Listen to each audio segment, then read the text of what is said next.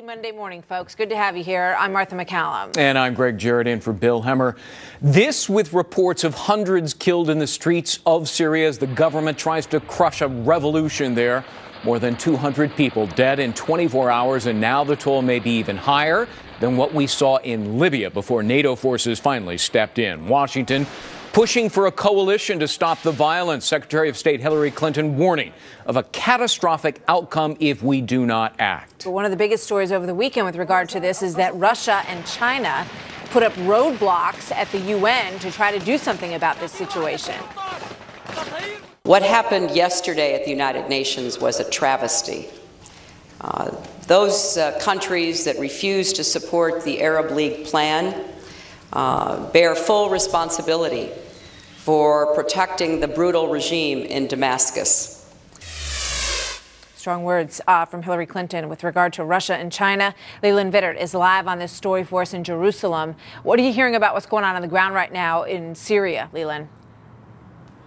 Right now, Martha, we can confirm that all U.S. Embassy staff and their families are out of Syria. And there's really two reasons that the U.S. government pulled the embassy staff out. Number one, it was simply too dangerous on the ground there. U.S. Embassy staff had come under attack. In addition, it is really a statement by the government about how upset they are with the Syrian regime that over the weekend continued its assault on the town of Homs. Things there have gone from bad to worse. There is a siege now laid to that city as Syrian army government tanks now surrounded, and they are bringing in reinforcements, firing indiscriminately into residential neighborhoods. At last count, upwards of 300 people have been killed since this assault began, and not only that, countless wounded. Medical supplies are very, very tight right now inside Homs. It's impossible to get more in there. In fact, right now there are a number of hospitals that have been reported being hit by artillery shells. Martha? So who's helping militarily? Who's helping the Syrian government with this crackdown, Leland?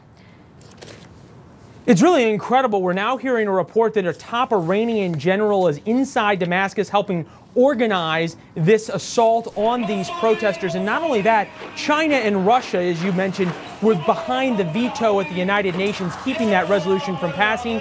And just today, we saw dissidents and activists inside of Syria burning Russian and Chinese flags. They are begging for help from the outside world, but because of those UN vetoes, it does not seem like they are going to get the kind of international support that we saw in Libya. And right now, reports on the ground from Syria say it is much worse there than it was in Libya before that NATO intervention. But it seems as though the Syrian government and the Assad regime has been emboldened by the UN veto and now feels they can just go ahead and kill as many people as they want. Back to you.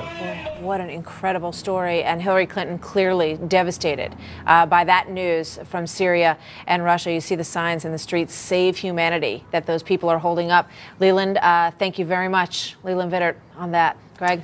Syrian embassies all over the world coming under fire as this bloody crackdown continues. 7 embassies from London to Australia attacked by mobs of angry protesters. Take a look at this. Outraged demonstrators smashing windows, even setting fires, destroying furniture and computers. Chaotic scenes unfolding in Egypt, Kuwait, and Greece. A little background right now on this situation in Syria. It has a population, the country does, of 22.5 million people, slightly fewer people than you have in Texas, for example. About 12% of the population lives below the poverty line in Syria, more than 19% unemployment in the country, and more than half of the population is 25 years or younger.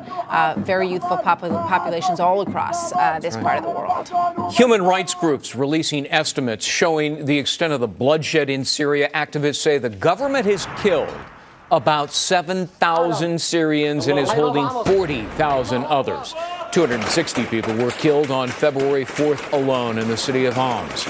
More than 7,000 Syrian refugees now in Turkey. And the United Nations says it has stopped compiling a death toll because it is too difficult to get information out of Syria.